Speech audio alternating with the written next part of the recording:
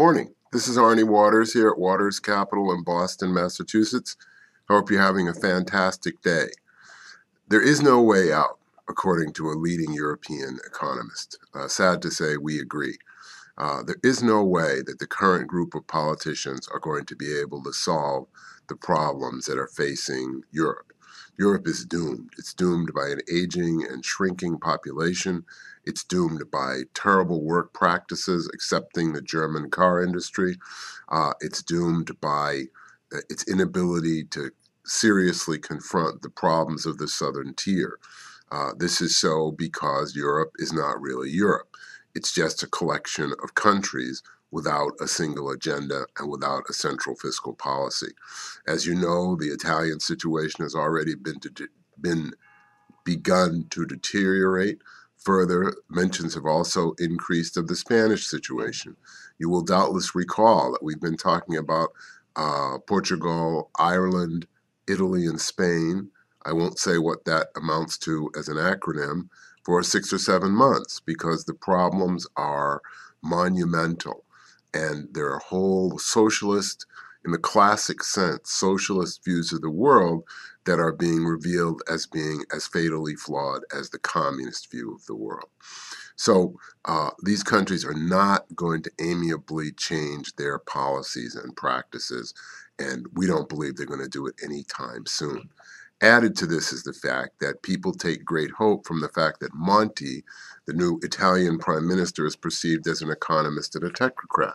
Of course, he was a member of the European Commission. He's one of the architects of the system that created all this mess in the first place. So we have a hard time believing that he's going to be at the core of the solution.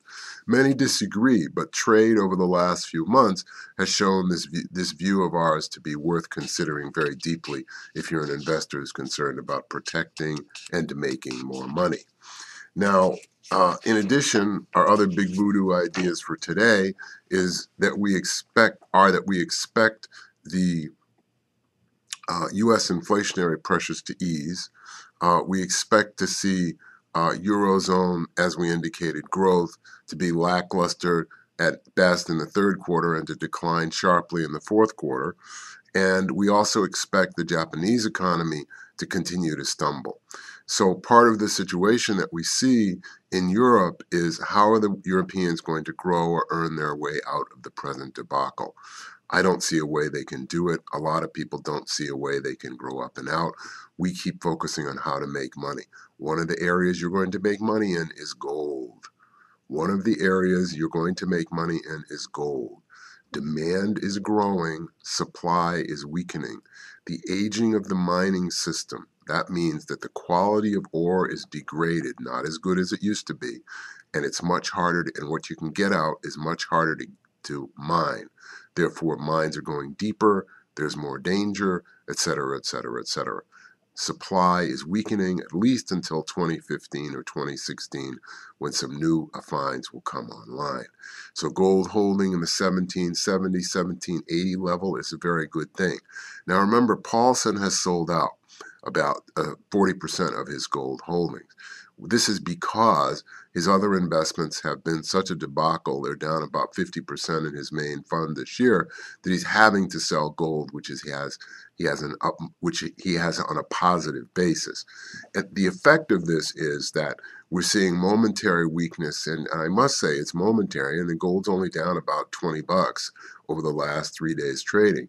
And that indicates to us that there's going to be a very strong up move in gold, a real opportunity for profits in gold once this margin-related selling by the Paulson Group is over.